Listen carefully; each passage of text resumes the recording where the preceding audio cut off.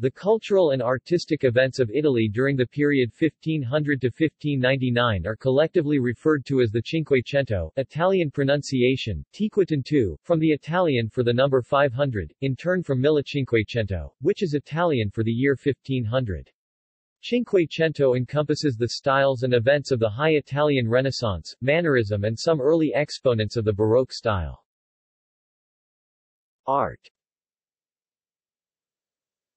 From around 1500, especially in northern Italy, artists began to use new techniques in the manipulation of light and darkness, such as the tone contrast evident in many of Titian's portraits and the development of sfumato and chiaroscuro by Leonardo da Vinci and Giorgione. The period also saw the first secular, non-religious themes. Debate has ensued as to the secularism of the Renaissance emphasized by early 20th-century writers like Jacob Burckhardt due to the presence of these, actually few, mythological paintings. Botticelli was one of the main painters whose secular work comes down to us today, though he was deeply religious, a follower of Savonarola, and painted plenty of traditional religious paintings as well. The period known as the High Renaissance represents the culmination of the goals of the earlier period, namely the accurate representation of figures in space rendered with credible motion and in an appropriately decorous style. The most famous painters from this time period are Leonardo da Vinci, Raphael, and Michelangelo Buonarroti.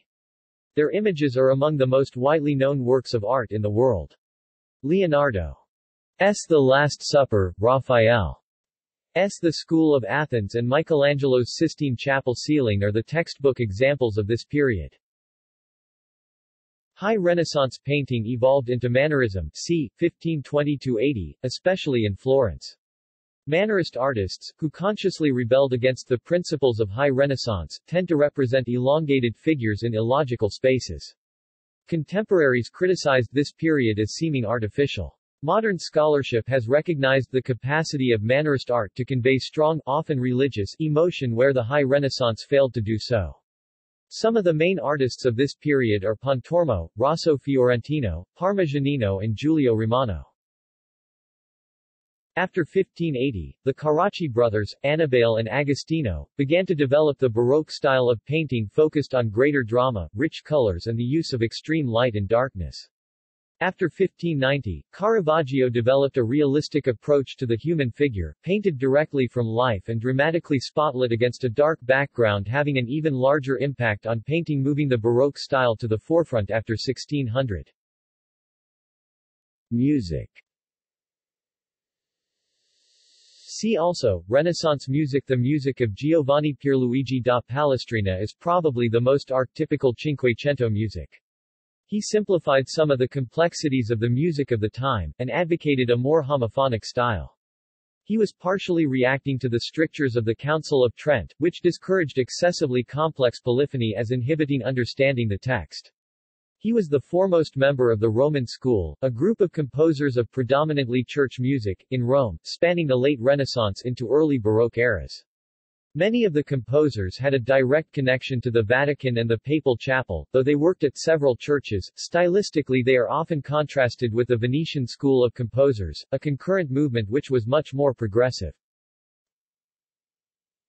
In Venice, from about 1534 until around 1600, an impressive polychoral style developed, which gave Europe some of the grandest, most sonorous music composed up until that time, with multiple choirs of singers, brass and strings in different spatial locations in the Basilica San Marco di Venezia. See Venetian school. These multiple revolutions spread over Europe in the next several decades, beginning in Germany and then moving to Spain, France and England somewhat later, demarcating the beginning of what we now know as the Baroque musical era. In the late 16th century, as the Renaissance era closes, an extremely manneristic style develops. In secular music, especially in the madrigal, there was a trend towards complexity and even extreme chromaticism, as exemplified in madrigals of Luzzaschi, Marenzio, and Gesualdo. The term mannerism derives from art history. Literature. The most famous works of the Italian Renaissance, by Dante, Boccaccio, and Petrarch, were written in the 14th century, but continued to exert influence.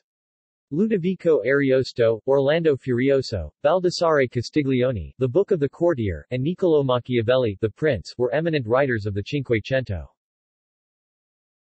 Architecture.